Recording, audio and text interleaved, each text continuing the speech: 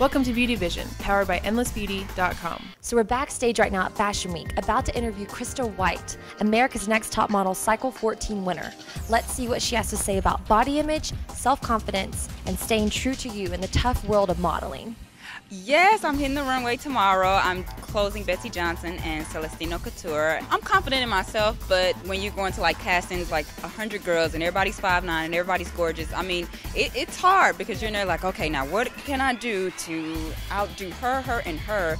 Oh gosh, not her, and her back there too. It's difficult, but you know, I have confidence in myself. I was a little, insecure with myself when I was younger. So I'm 5'9" in the 6th grade, and I'm towering over all the kids looking at their heads, So that was awkward for me, and it was uncomfortable. When I got to high school, and I was like, okay, this is who I am. I need to love it, and that's it. You have to know going into that industry, everybody's not going to love you. You're going to have something that catches some people's eye, and you just have to know what that is and how to use it. Everybody's made different. Nobody's made the same. You're made that way for a specific reason. Well, you have to love who you are. Big, small, short, tall. It's what makes us us. So.